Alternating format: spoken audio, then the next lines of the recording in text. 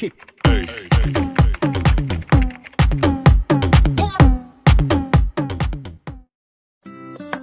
ខ្ញុំឈ្មោះឧត្តម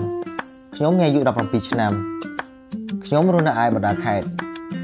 ហើយក៏ជាសិស្សរៀននៅថ្នាក់វិទ្យាល័យផងដែរនៅពេលទំនេរខ្ញុំតែងតែជួបជុំមិត្តភ័ក្តិដើម្បីធ្វើលំហាត់សិក្សាស្រាវជ្រាវទាក់ទងទៅនឹងបច្ចេកវិទ្យាវិស្វកម្មនិងវិទ្យាសាស្ត្រជាដើម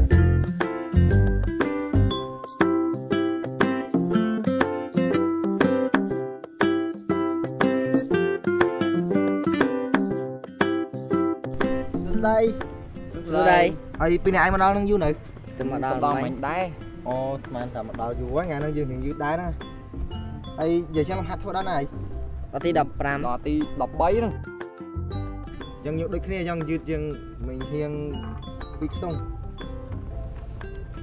ហើយនិយាយចឹងឯងទៅបំពេញសើមិញហ្នឹងសុបាយអត់វិញអូមានអីសុបាយតាហើយរបស់ឯងដាក់លើតុងអូអាហ្នឹងជា Apitor SuperBot ដែលវាមានសារៈសំខាន់ណាស់សម្រាប់ពួកយើងប៉ុន្តែចាំពួកយើងធ្វើកិច្ចការធ្វើលំហាត់អីហើយអស់ចាំយើងនឹងបង្ហាញវាប្រាប់ពួកឯងទៅពីនេះឲ្យបានដឹងតោះចឹងធ្វើលំហាត់ឲ្យឆាប់ហើយ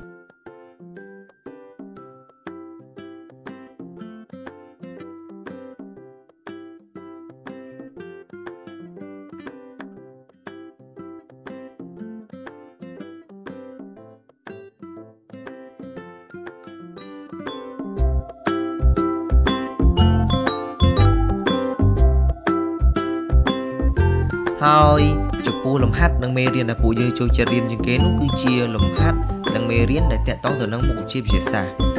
គឺដូចជាមុខវិជ្ជាជីវវិទ្យាគីមីវិទ្យារូបវិទ្យានិងជាពិសេសនោះគឺមុខវិជ្ជាគណិតវិទ្យាព្រោះថាមុខវិជ្ជានេះគឺធ្វើឲ្យយើងមានការគិតរហ័សចេះដោះស្រាយបញ្ហាផ្សេងៗចេះពិចារណាមានគំនិតច្នៃប្រឌិតនិងបង្កើតថ្មីផងដែរ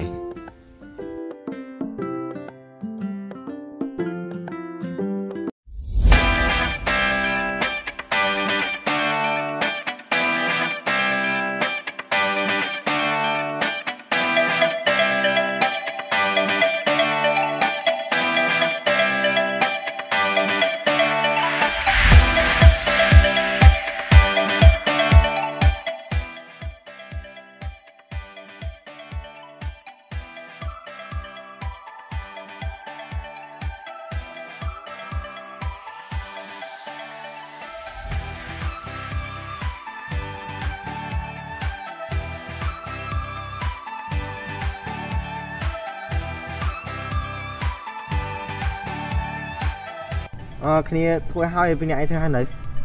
យើងឃើញបានឃើញមួយត្រង់ឃើញមួយយើងឃើញមួយទេតាហើយអស់ហើយតោះចឹងចប់បានហើយថ្ងៃហ្នឹងសម្រាប់ប៉ុណ្្នឹងបានហើយតោះទៅខំឃើញ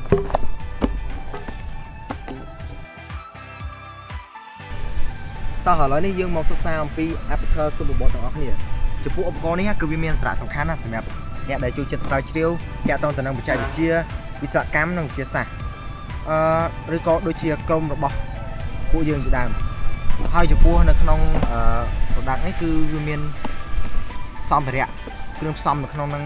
ច្រើនណាស់គឺយើងអាចរៀបបានដូចរូបនេះហ្នឹងហ្នឹងគឺហ្នឹងហើយគឺឧបករណ៍ហ្នឹងគឺអាចបៀលបានរហូតដល់18ម៉ូត Apitor SuperBot បញ្ជាក់ពីភាពអត់ធ្មត់និងគំនិតច្នៃប្រឌិតប៉ុន្តែបើសិនជាក្រុមរបស់យើងមានការស្រាវជ្រាវឬក៏មានគំនិតច្នៃប្រឌិតយើងអាចច្នៃឧបករណ៍គ្រឿងផ្សំនៅក្នុងប្រអប់ហ្នឹងគឺអាចបានលើស18ហ្នឹងទៀតតោះឥឡូវយើងមកធ្វើវាទាំងអស់គ្នាមកតោះជាដំបូងយើងមើលសភៅណែនាំគេសិនទៅនេះគេដាក់សភៅឲ្យ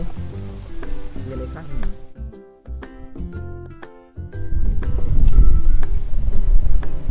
អូនេះជាកម្មវិធីវា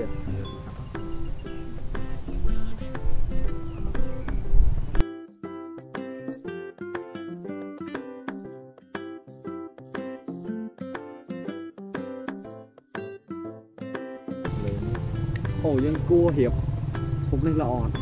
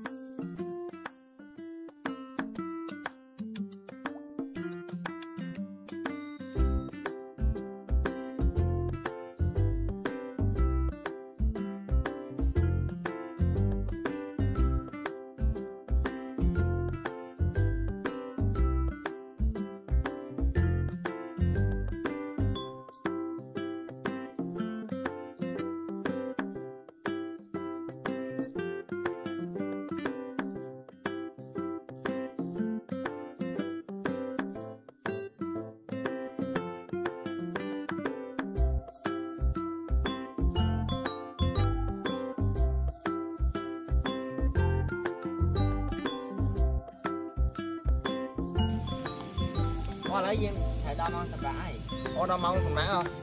តោះយើងចាំនេះចាំផ្ទះអូហ្នឹងហើយឧបករណ៍ហ្នឹងថ្ងៃហ្នឹងយើងធ្វើបាន2ម៉ូតហើយប៉ុន្តែនៅសល់សម្ភារៈគ្រឿងផ្សំនៅក្នុងហ្នឹងជាច្រើនទៀតដូចជា sensor ជាដើមប៉ុន្តែចាំថ្ងៃបន្ទាប់ថ្ងៃស្អែកទៀតចាំយើងនាំគ្នាស្រាវជ្រាវធ្វើវាបន្តទៀត តោះឥឡូវទៅផ្ទះសិនចឹង តោះចឹង